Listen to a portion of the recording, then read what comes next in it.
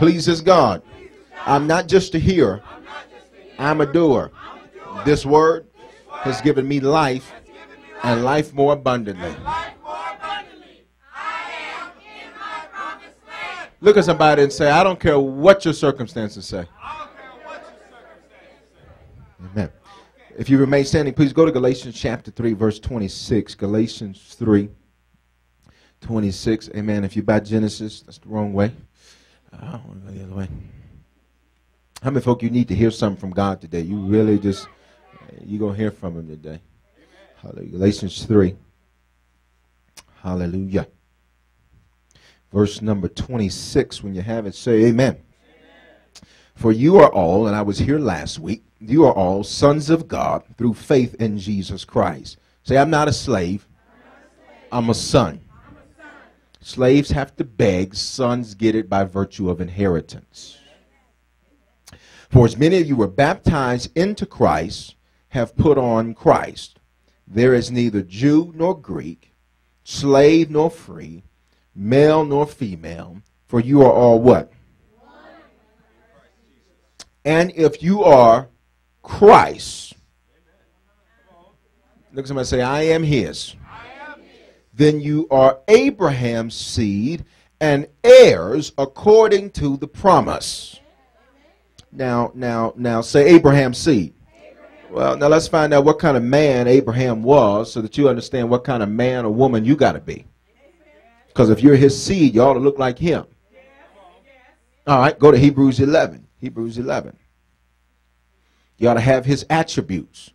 Please understand, for those of you who may not know what I'm talking about, when we say Abraham's seed, in Scripture, in Genesis 12, the Lord makes a promise to Abraham. And he says, Abraham, I'm going to bless those that bless you. I'm going to curse those that curse you. And from that covenant, say covenant. From that agreement, we have been grafted in as Christians. God gives us, as not natural-born Jewish people or Hebrew people, God gives us access to the same benefits of that covenant. Whoever blesses you, God's going to bless, but whoever curses you, God's going to curse. And if you study that covenant or that agreement God made with Abram, it made him so rich that the Bible says the land couldn't hold him.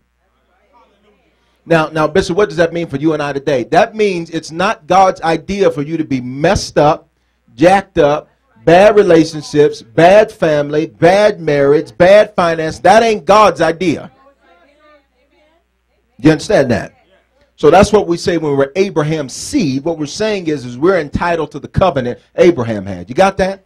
Now, Hebrews 11, go to verse 8. Y'all all right?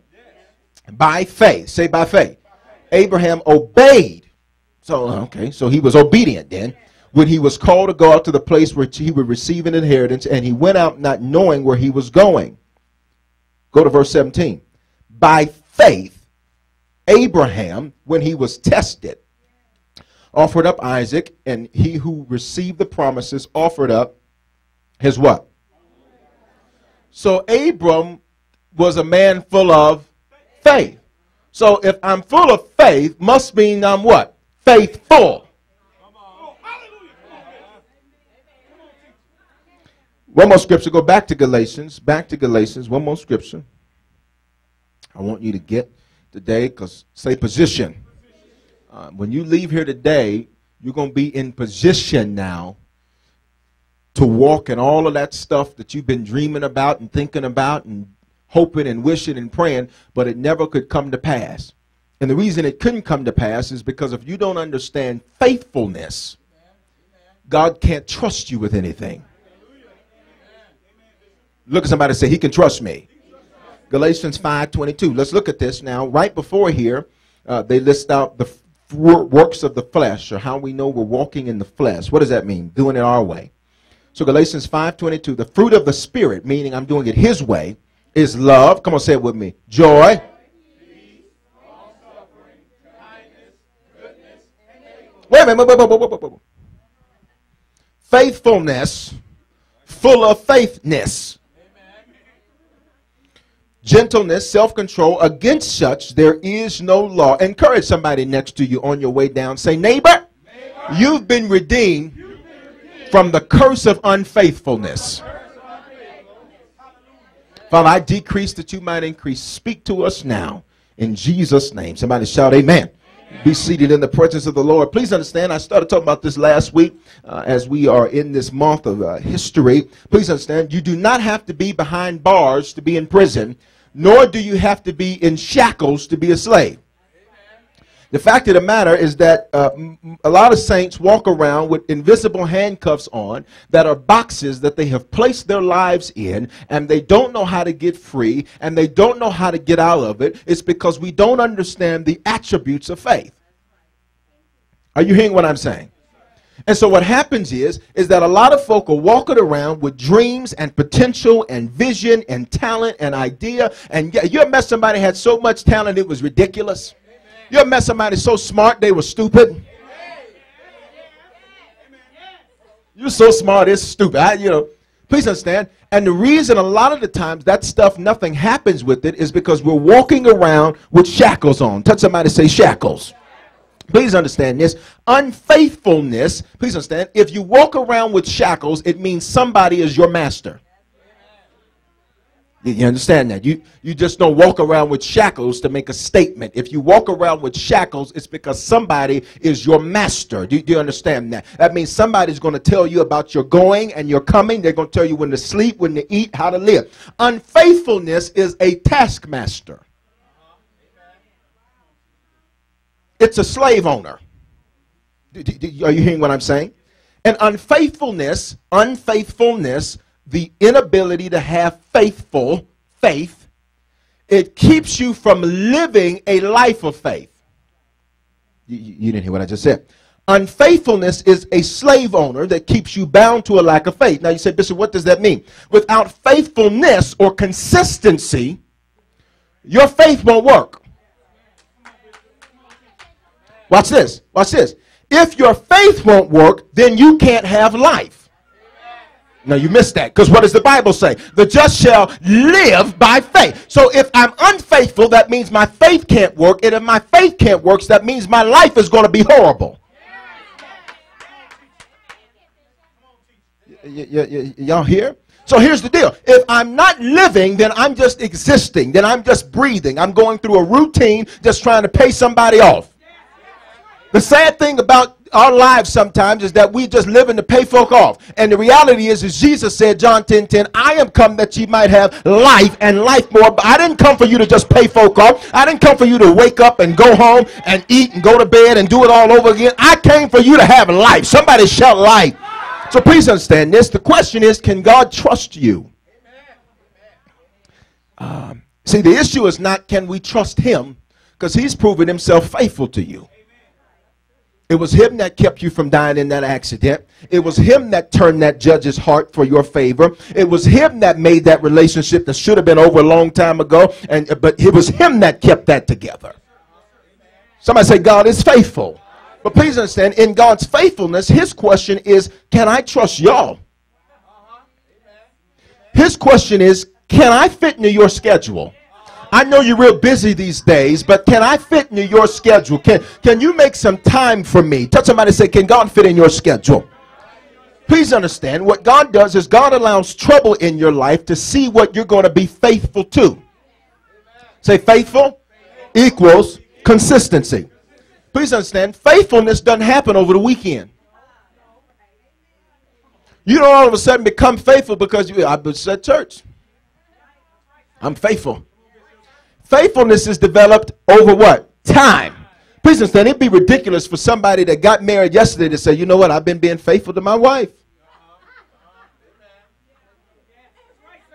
Well, congratulations. One day down. You think that person's ridiculous to say that. You say, what are you talking about? You've been faithful. It's been one day. Faithfulness is developed how? Over time. Watch this. God allows trouble in our lives to see what we're going to be consistent to see what we're going to keep doing, and to see what we stop doing. Watch this. Proverbs 20:6 says this. Most men will proclaim everyone his own goodness, but a faithful man, who can one find? Watch this. Please understand. With the Israelites in Scripture, God's problem with them was their lack of faithfulness to him. Please understand, the Israelites, say Israelites, the Israelites had this kind of mentality. I'll serve him when I need something. As long as I got money in my pocket, food on the table, got that good job, God, you know I'm tired on Sundays. It's my only day to rest. What if God was faithful to you like you were faithful to him? Now let me say this. Please understand, I ain't trying to beat nobody down, so don't take this as the preacher trying to beat me down. But please understand, I'm trying to get you to be faithful, because your faith is never going to work until you're faithful.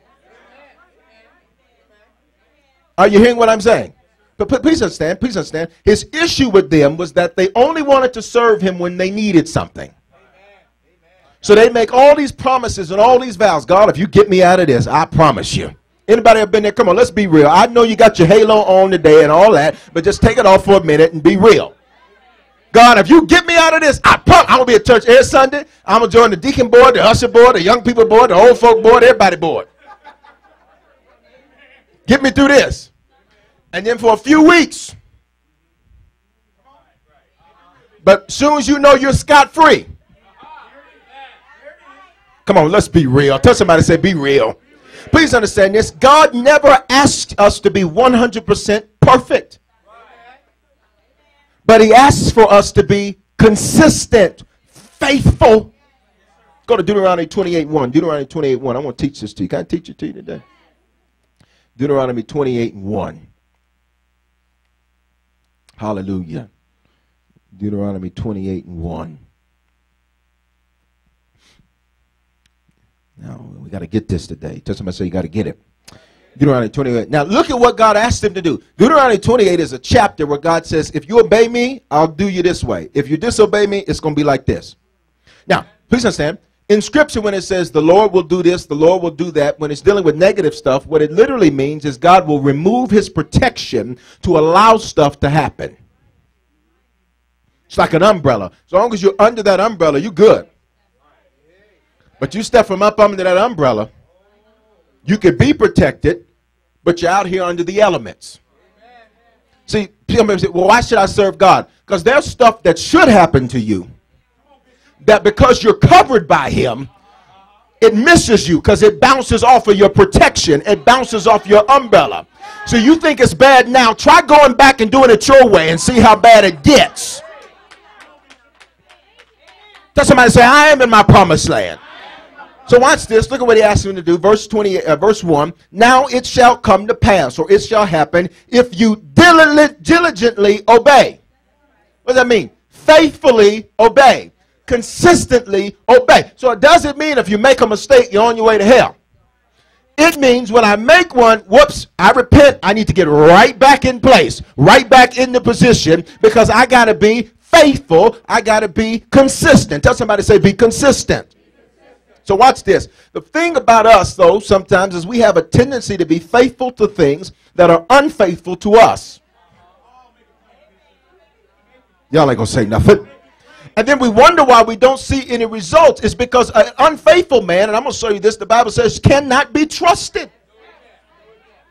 It's amazing the stuff we'll be faithful to, and we won't be faithful to God, but we'll be faithful to that no good.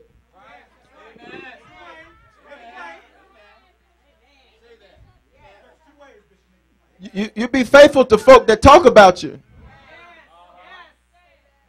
And you know they talk about you. But because you want to be a name.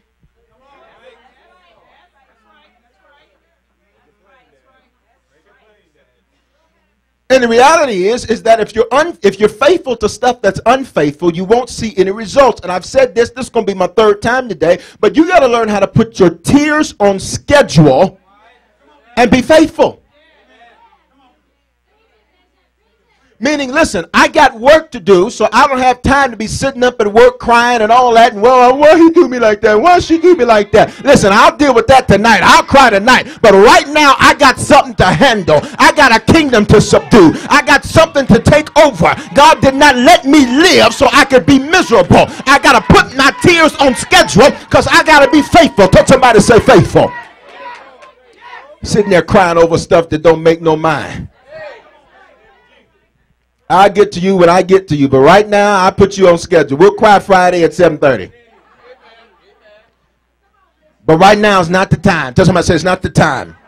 Please understand, the Bible says, Galatians 6, 7 through 9, whatever we sow is what we're going to reap. Please understand, what you sow is always smaller than what you reap. You sow a mustard seed, yet you get a great harvest. You don't understand that? So if what I'm reaping is the harvest, if I keep sowing a bunch of crying and foolishness and unfaithfulness, I'm going to get a harvest of unfaithfulness. So if I can't be trusted, I can't get angry when nobody around me can be trusted, because I'm reaping that thing I've sowed. Yep. Some of the reason in relationships there was infidelity is because, don't forget, it wasn't but a couple years for that. Okay, y'all ain't going to say nothing. If you can't be trusted,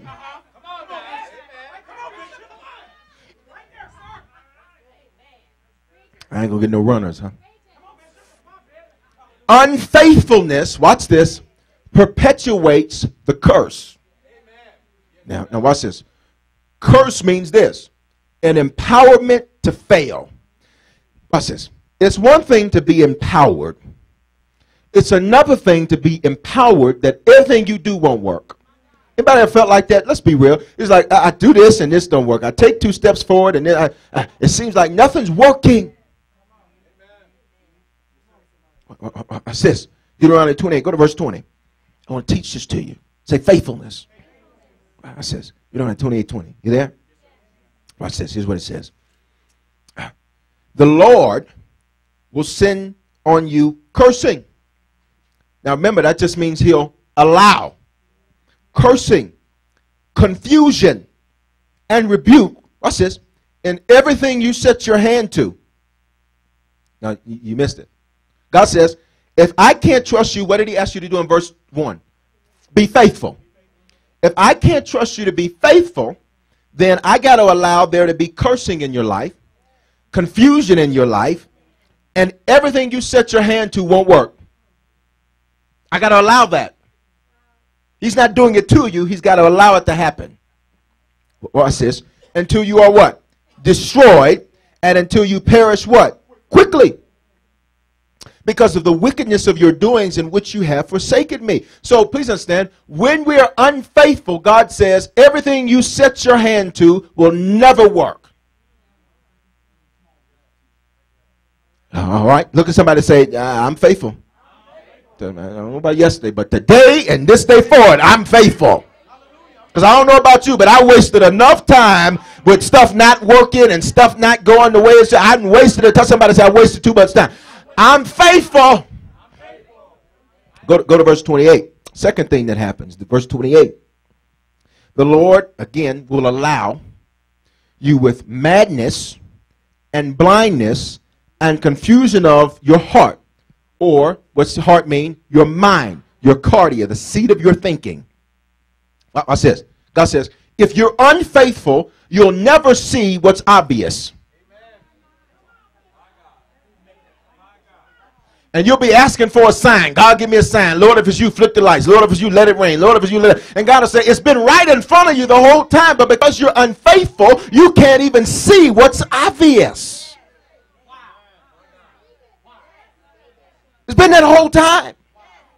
What's this? And he says, with confusion of the heart or the mind. He says, when you're unfaithful, you'll never know what decision to make. Anybody ever been like that? Come on, let's again. Take your halos off. This is Halo free zone right quick. You ever been in a situation where you're like, God, I don't know what to do. I don't know if I'm coming or going, sitting or standing in the water or out the water. I don't know what I'm doing. God says that's what happens when you're unfaithful. Tell somebody, say, I'm faithful. Oh, watch this, because I ain't got time to not see what's right in front of me. Think of how many years we've wasted because we didn't see what was right there the whole time. Third thing that happens, go to Proverbs 20, 25, and 19. Proverbs 25 and 19. This is Proverbs 25 and 19. He said, Bishop, why do I keep have us telling us, our neighbor, that we're faithful? Because you need to speak that thing into existence. Call things that be not. Proverbs 25, 19. Y'all ready? Watch this. Confidence in an or that word trust or faith in an unfaithful man in a time of trouble is like a bad tooth and a foot out of joint. So what does it mean? Say, here's the deal. If you're unfaithful, you'll never have good relationships.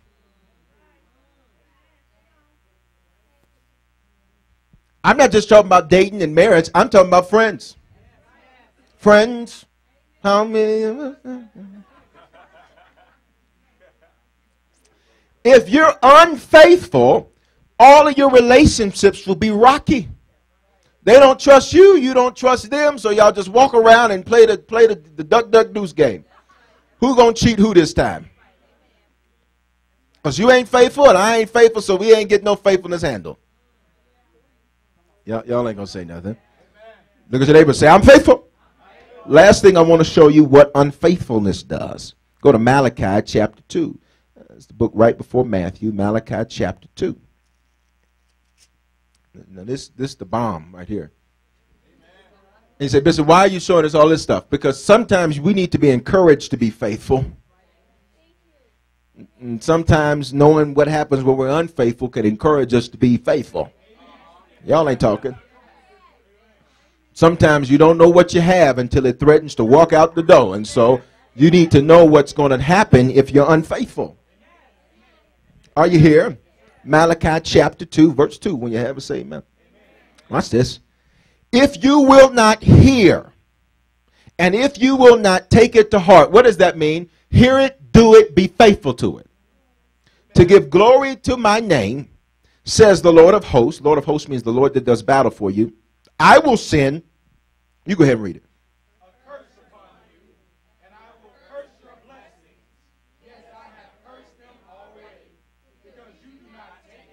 So God says, if you're unfaithful, even the stuff I did for you won't work no more. This is pretty heavy stuff, right? So look at him, tell him again, say, I'm faithful. Listen, God done too much for me. I can't have him cursing what he done blessed me with already. So God says, if you're unfaithful, even the stuff I gave you that was a good thing. You ever wonder how something start out so good and be good for years, and then all of a sudden it just unfaithfulness is the root of that. Are y'all hearing what I'm saying? Please understand this. So watch this. An unfaithful saint, Christian, an unfaithful saint has dead faith. Dead faith equals a poor quality of life, since the just have to live by faith. We don't live by Obama. We don't live by Democrat, Republican, don't matter who in the house. We live by faith. But to have faith, I got to be. You know why? Because you can't understand faith if you've never been faithful to anything. Because here's faith. Can I just teach? I just want to teach. Here's faithfulness. Here's how it works. God says, listen, the reason why so many of us have a problem trusting God is because you can't trust you. And if your word is no good, it's hard to believe somebody's word you can't see.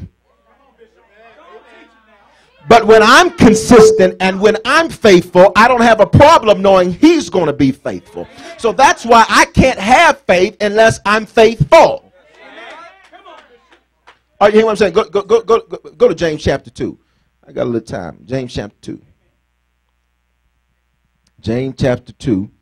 I want you to go to verse 17. Y'all learning? Because we got to get in what? Position. And faithfulness puts you in position. Y'all didn't hear what I just said. See, some of you have been thinking, God, I've been serving you all these years. Has it been doing anything? God says, absolutely. It's been teaching you how to have faith. Faith's not developed overnight. Why does Paul say fight the good fight of faith? Must mean sometimes it's going to be hard to be faithful.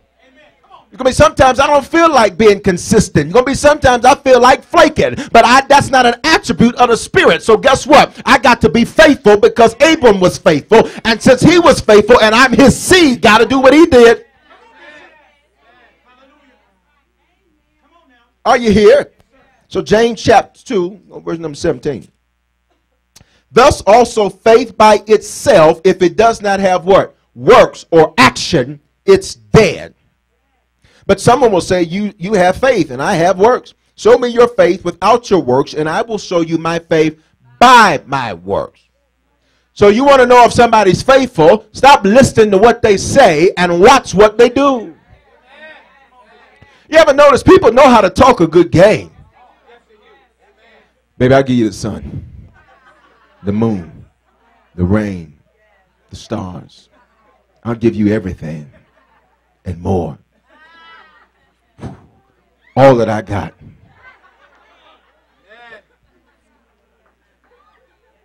They know what to say.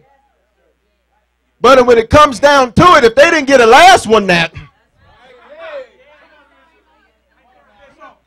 chances pretty good you ain't getting that either. You ain't said nothing. You better settle for a star because you ain't getting no sun and moon. Yeah. Are you hearing what I'm saying? They'll do you a picture of it. They'll print you something off the internet. See, I told you I'd give it to you. Watch this. Verse 19, you believe there's one God. You do well. Even the demons do that. But do you want to know, O foolish man, that faith without works is dead? Here's the connection. Connect the dots. Was not Abraham, our father, justified by works when he offered Isaac his son on the altar? Do you see that faith was working together with his works, and by works, faith was made perfect? Meaning, my faithfulness makes my faith work.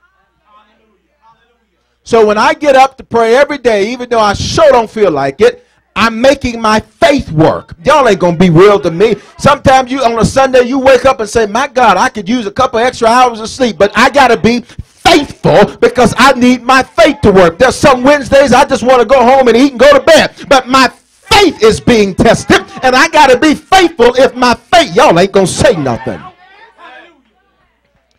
Watch this. So what have you used your faith to bring to you?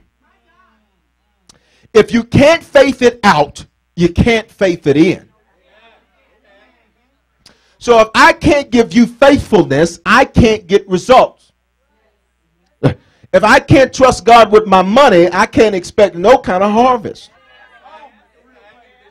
If I'm single and I can't trust God to bring me somebody, opposed to going down to Sugar Shack and seeing who out there, you're going to find what you're looking for.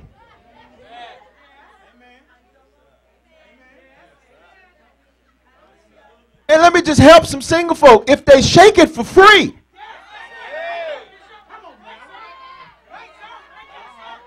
if they putting all that out there for no charge at all,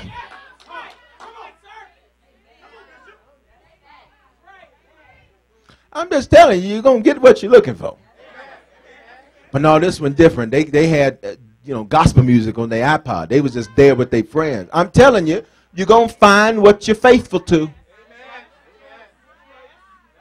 And if you're faithful to what's unfaithful, don't be disappointed.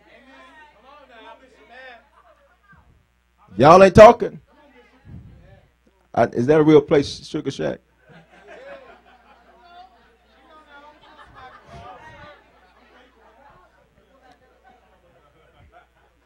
It's all the same. I says. Look at somebody and say, be faithful.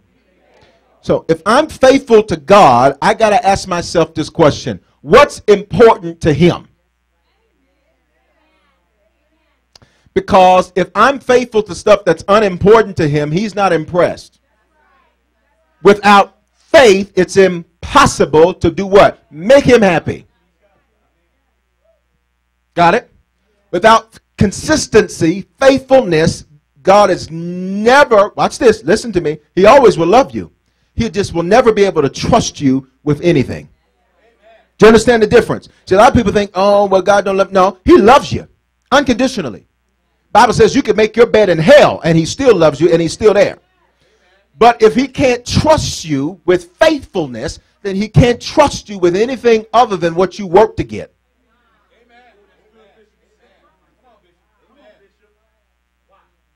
Because favor is only given where faithfulness is found.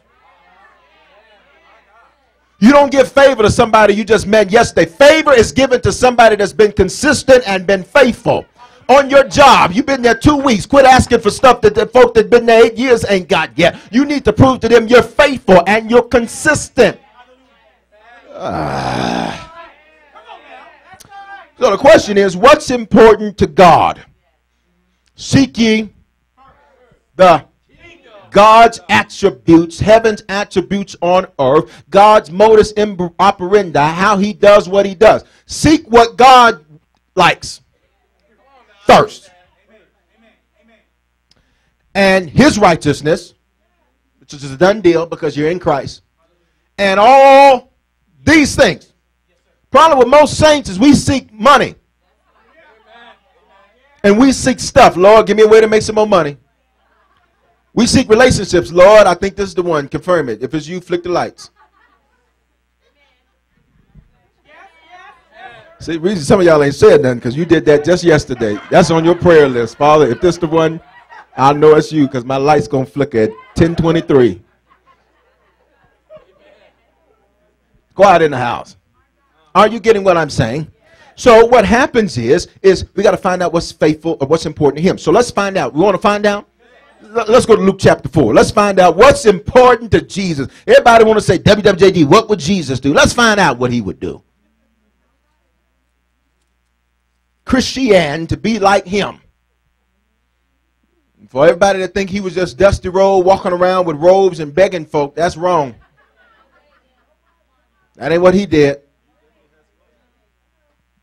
Jesus he showed you how to build a mega ministry. Jesus would send out promotion teams to go to cities before he'd get there so that he'd make sure the crowds were going to be there. You understand that? Well, I says, Luke 4:16. You ready? Let's find out what was important to him when he was on earth so we can find out what he wants us to do today. So he came to Nazareth where he had been. And as his, what does that mean? What he was faithful to. Go ahead and read it.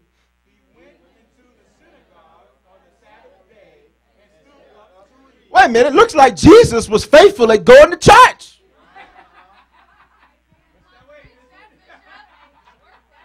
I just want you to read it again because just so you don't think this is the Bishop Foreman version of the Bible or something. So he came to Nazareth where he had been brought up, and as his, go ahead.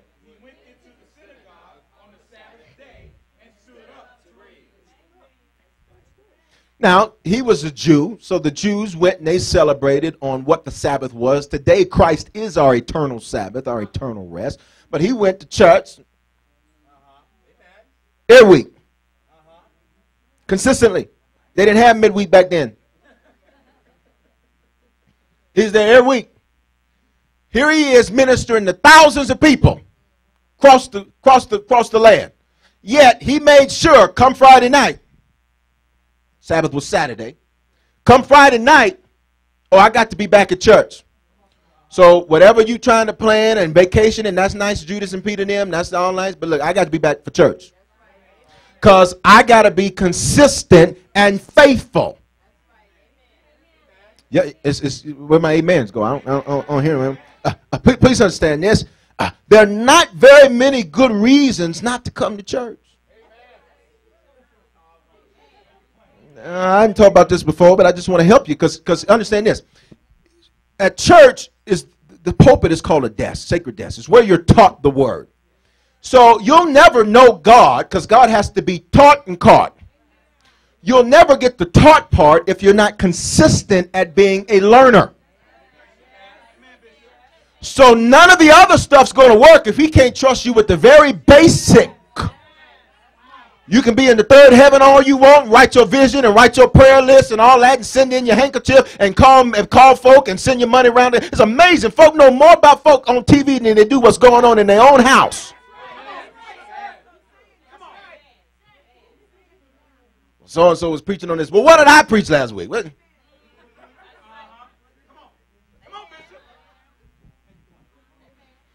So there's not very many good reasons not to come. I was tired. Okay. Your point is, you come in here for an hour and a half, 2 hours tops. Lately, I've been doing it. I've been in it 90 minutes tops. So you can give God the first fruit of your week. He give you all them other days. Keeps you safe all the rest of that time. All he asks you for is an hour and a half on Sunday. Well, I've been trying to seek what God wants me to be. Listen. Bible says sheep know the voice of their shepherd. When you heard the voice, you automatically knew. Thing is can I make a confession to y'all? I mean, I got time. Watch this. There was several years ago before I was on this side, and several years ago, and there was a preacher, and she'd come on TV. It was a woman preacher. She'd come on TV, and because what she was preaching was so good, and so it dealt with me every time I heard it. Like, oh Lord, I got to do this. I got to do that. It's convicting. That's called conviction. That's a good thing. If don't none of your toes get stepped on, and don't none of your Kool-Aid get stirred, you're in the wrong place. Because you keep thinking it's the devil. Honey, the devil ain't got all that power we be giving them. So she'd come on TV, and every time I'd see her on, I'd be like, oh, God. I'd watch about 2 minutes, and then I'd flip the channel. Because I said, I don't want to have to be accountable for what she's going to say. You missed what I just said. I said, it's so good, and it's convicted me so good that I don't even want to sit and listen to it because it's going to make me change.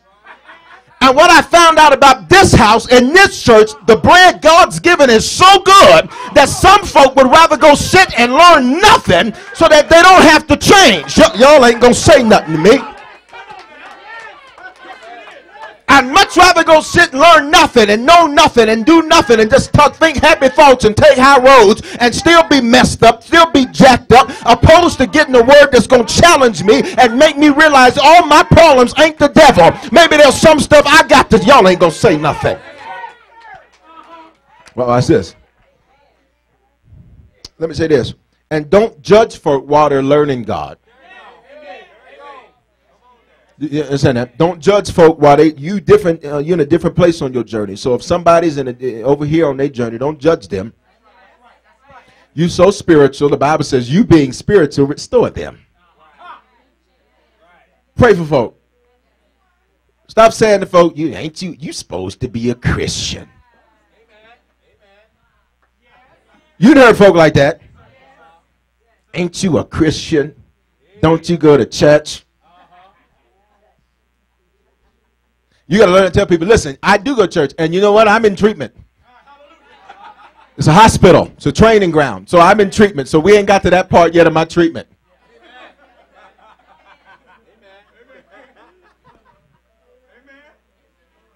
Y'all ain't going to be real with me. If God can trust you to be consistent to doing what he did, going to church. Watch this. Going to go to 2 Timothy 3:7. Y'all all right? 2 Timothy 3:7.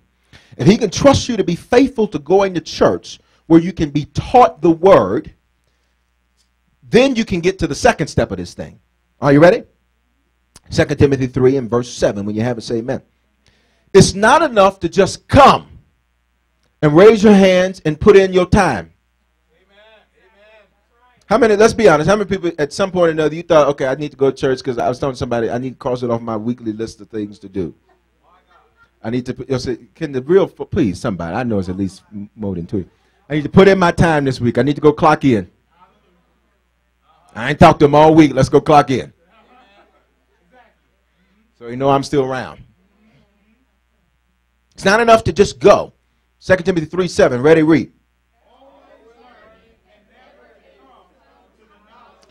Stop, watch this.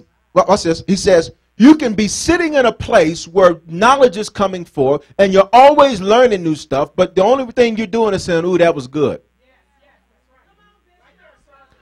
You'll never take it home. You'll never open your notes. You'll never listen to the CD. And so then you're saying, God, why ain't it working? Because faithfulness don't happen over the weekend. So what I say to you today, please understand, you're going to remember 30% of it. You understand? And so what happens is if you try to go through the week, you're going to be like, what did Bishop faithful. You don't remember none of this other stuff. It's not enough to just be learning. You've got to come into the knowledge of truth. What does that mean? I got to apply what I'm being taught. Because the difference between where you are and where you want to be is the knowledge you get and use. So people say knowledge is power. That's a lie. I know a lot of smart folks that don't have nothing. Smart. I mean, just got a vocabulary. You need a dictionary with you to figure out what they're saying. You know, what is that? Yet they have no fruit to show for it. Therefore, knowledge by itself can't be power.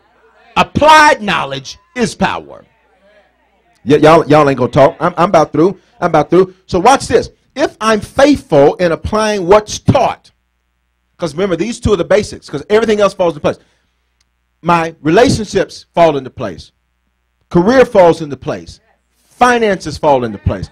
Everything falls into place when I can be trusted to come to church and apply what I'm taught at church.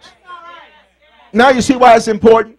It's just not about going to fill up a room and have a saved people meeting and shout and buck and all that and leave and not do nothing.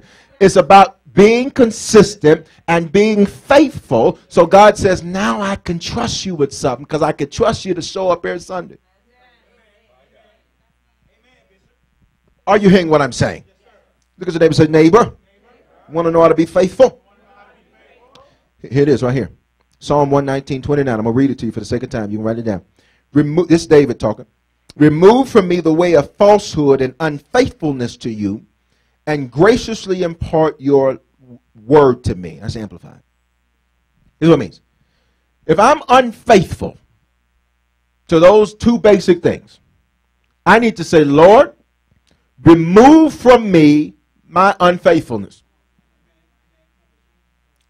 Are you hearing what I'm saying? So in other words, what is he saying to do? Repent. Say, God, you know what? I ain't been faithful. And because I didn't realize how important it was. Are you hearing what I'm saying? See, listen, sometimes all it takes is one word. And one word changes everything. And you didn't hear what I said. One word can change everything. The reason we're on national TV today, glory to God, is because of one word somebody gave me. The reason we're touching churches all around the world is because of one word somebody gave. Look, somebody say one word. So the first thing you got to do is realize where you've been unfaithful and repent. What does repent mean? Change directions. Understand? So, Lord, if I've been a one-a-monther, then I'm going to work on that. And I'm going to start with just getting here next week. Before I go sit down and make my 5-year plan about how I'm going to get in this, I'm going to be a deacon, I'm going to be an elder, I'm going to be this, I'm going to start preaching, all that. Let me just show up next week. And once I conquer that mountain, well, let's work on a Wednesday. All right, here we go. But now it's not enough to come. Now, Lord, let me take myself in that resource center. I know I'm antisocial and don't want to be in lines. But let me get in the line. It's all right to talk to the person next to me. Everybody in there warm and friendly. And let me stand for 2.5 minutes so I can get the tape. You know. So now when I get in my car, as opposed to listening to all that mess, I can put the tape in. You know what I mean? I can put the 8-track in myself. I can put that in. And now on my way home, because see, here's what's going to happen. The moment you leave out of here, you get in that parking lot. Some of you are going to turn your cell phone back on. You got 5 messages. And you're going to check the first one and say, oh, God. Now all of the word you just got, gone. Just like that. Are you hearing what I'm saying? So the first thing we got to do is we got to repent and we got to look at where we've been unfaithful. So if you've been unfaithful on your job, show up late, let you clock in like you was there on time. Now they got computers, so they try to keep you from doing that now. But please understand. And then you take a break, but you know your break's supposed to be 15 minutes. But you know you got the attitude, but you know I didn't come here to work anyhow. You know.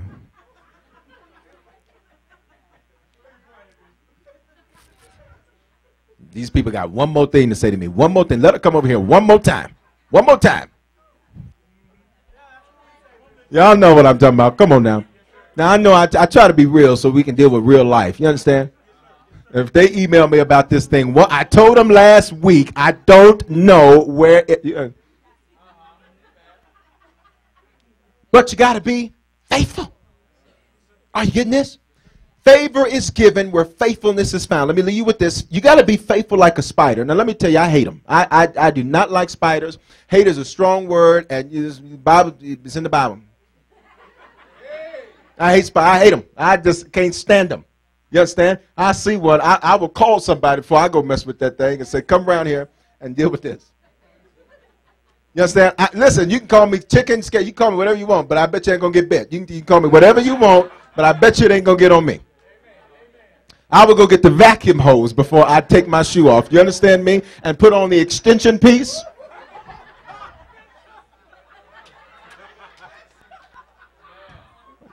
The Bible says I have authority over the serpents and the crawling and creeping things.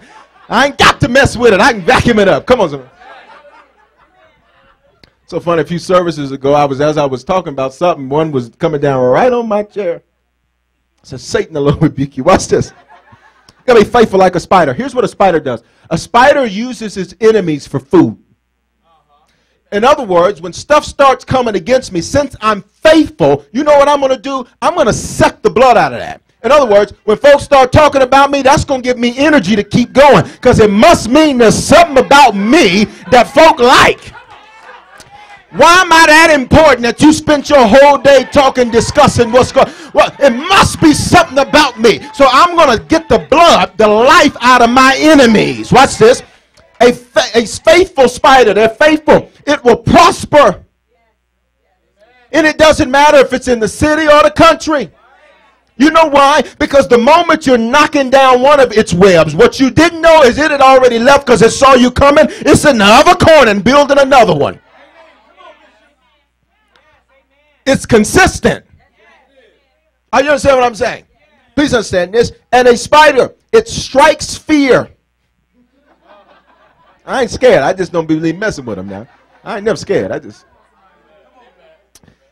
Watch this. Here's what it does. It strikes fear in the hearts of things that are thousands of times bigger than it. You missed it. You missed it. You missed it. You missed it. A little old spider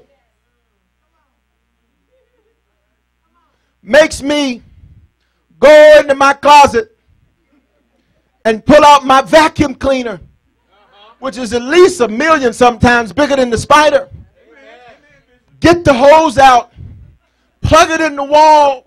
I go through all of that trouble to go get some, ain't nothing but this big.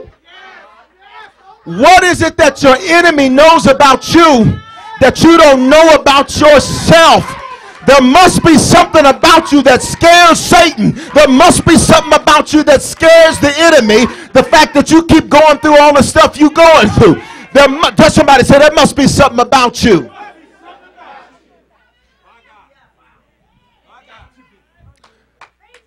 And here's what the last thing the spider does. You ready? Sometimes when I can't get to the vacuum, I get my nearest bottle of Windex. Now, y'all playing, but some of y'all did it yesterday. It don't have to be Windex. Any liquid substance other than water I can get my hands on. I'll spray air freshener on a spider. You understand me? That little joker walk around be spring fresh.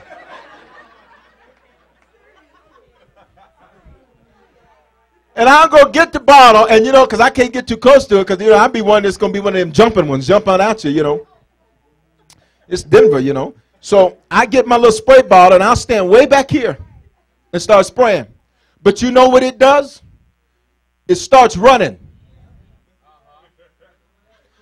And by the time, because remember, you jumping while you spraying. Then you look to see whether or not you caught it. By the time you look down, what you tried to use to destroy the spider said, I'm not the one. I got too much left to do. So I'm going to get over here. And then it gets in a place where you can't even find it. And then 2 weeks later, when the enemy comes in like a, the Lord's going to lift up a standard against him. If God be for us, who? Everybody stand on your feet. Hallelujah. Somebody say faithful. Glory to God. Now watch this. I want to challenge us today in our faithfulness to God. I want to challenge us today. If maybe you're not a consistent church attender, I want to challenge you to be consistent. Amen. Why? Not just, please understand, I don't care about just filling another seat. That doesn't make me no difference. It's for your sake.